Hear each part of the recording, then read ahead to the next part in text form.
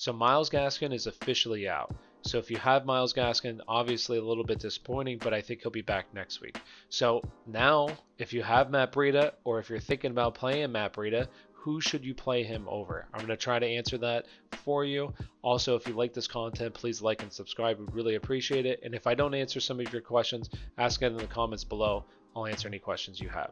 So with him being out, and then also we have Ryan Fitzpatrick officially the quarterback this week due to Tua having a thumb injury. We'll see if that's true or not. But we have Ryan Fitzpatrick, the quarterback, and I think this is just a much better offense with Ryan Fitzpatrick behind center. I wouldn't say maybe not necessarily a better team, just because he's going to turn the ball over. Tua didn't really turn the ball over, at least. He wasn't that good of a passer, though. But with Ryan Fitzpatrick, it's much better for us fantasy players. So let's go ahead and talk about Matt Breida.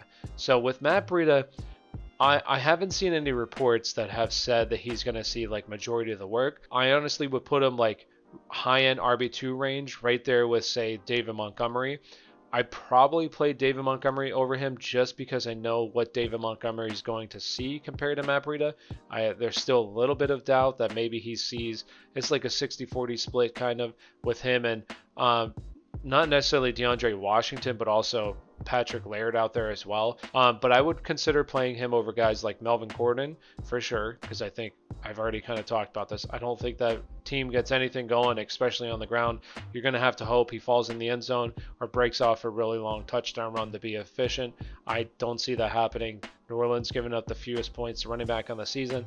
So I don't really like Melvin Gordon. Also, I'm not going to trust the Ronald Jones situation. I have no idea. I think Ronald Jones is the play this week, but they could also trot out Leonard Fournette to drop a couple more passes. Why they don't let Ronald Jones just run the backfield, I have no idea. But hey, that's where we are. So I'd play him over guys like that. Also, I will say I have a Steelers player in here, but I'd play him over the Steelers players. If you feel a little risky and you want to risk some of the Steelers players, go ahead. Me personally, I'm more conservative. I'll just play the guys that I know are going to play. So I'd play Matt Breida over, if I had Benny Snell, Gus Edwards, even like Deontay Johnson or Chase Claypool in the flex position. I'd play Matt Breida over those guys just because I don't trust the situation whatsoever. So I do think he's a pretty solid play this week, but I wouldn't play him over Kalen Ballage. The guy isn't like Eckler is not playing. So I want to play him over somebody like that. But I do think he's a pretty solid play this week if you need somebody at the running back position over Damian Harris, although I really do like Damian Harris a lot this week, but I play him over Damian Harris. So maybe you can't get Breida. Maybe you don't have Breida. Who else can you play if you're hoping Myles Gaskin was going to play? Jordan Wilkins is a pretty solid play in my eyes. I wouldn't play him over Matt Breida. I play Matt Breida personally, but I do think he's a pretty good play, especially in like standard scoring leagues. I've already kind of said this, maybe Nyheim Hines over him in PPR, but I do think Jordan Wilkins is a pretty solid play. Obviously, the news came out, Jonathan Taylor's not playing this week, so maybe he's still available, maybe he's not in your leagues. If not, somebody else that I would consider playing as well. Also, this is a really good matchup with Tennessee. Tennessee's given up a decent amount of points to the running back position this year. Next one would be Frank Gore, and I've talked about him plenty of times. Frank Gore, he's going to see touches. Playing against Miami now. Miami's not very good against the run. They just got beat up last week by Denver. They got a lot of yards and some touchdowns. So I don't expect Frank Gore to get a lot of yards, but I expect them to see plenty of touches. That's going to make him fantasy relevant, especially if you have a guy like this week is pretty nuts. Let's be for real. Like this week is crazy with everything that's been going on. So you might be here. You might have to play Frank Gore, and I don't think it's that bad of a play. So if you're desperate, I wouldn't even say desperate. He's like a running back 3 in my eyes this week. So if you need somebody and you're not quite sure if he would be good enough to play, I do think he's a pretty good play if you don't really have much left.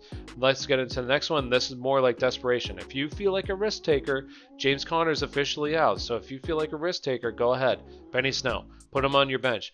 I would try to have a backup plan for Monday night. I'm going to give you a couple of receiving options here if you need some players, maybe in the flex position, because you probably are playing him at the flex spot. So these are going to be some players that you can definitely flex in. Rashard Higgins has a good matchup, very good matchup with Jacksonville. Jacksonville right now is giving up the 8th most points to the wide receivers this year. Also, they have a bunch of injuries in the secondary. So honestly, I do think he's a pretty good play this week. I'd say like a low-end wide receiver 3 with some upside. Definitely some upside because he could catch a long touchdown pass. And I just think that they'll be able to move the ball effectively against Jacksonville. Next one here is going to be Jalen Reagor. So somebody else, if you need a flex play, if you're struggling at the flex spot, I think this is a good play this week as well. They play possibly the worst secondary in the NFL, right? So I think Jalen Reagor is an okay play this week. Desperation, I wouldn't even say desperation flex, more like a lower end wide receiver 3 as well, right there with Rashard Higgins. So I think these two kind of right there with each other, whatever one you prefer. Me personally, I think I go Rashard Higgins just because I think I like that offense better in a better matchup. So I'd go Rashard Higgins than Jalen Reagor. Someone else that is probably available in your leagues is Jakeem Grant. Now, I do think he's much better with Ryan Fitzpatrick playing than obviously if Tua was playing. So I think if you need somebody this week, you're looking for anybody out there, I do think he's okay as a flex play this week, better than some other options, with some upside too, with Ryan Fitzpatrick definitely being the quarterback. I think that benefits him a lot compared to Tua.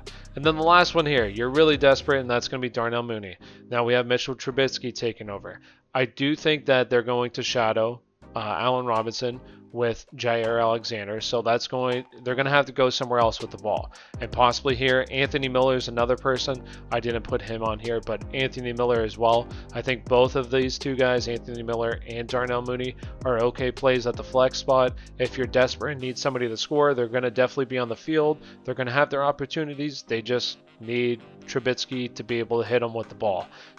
Get it near them, Mitchell. That's all we're asking, not 10 feet over their heads or into the turf. So with that being said, thank you for watching the video. If you like this content, please like and subscribe.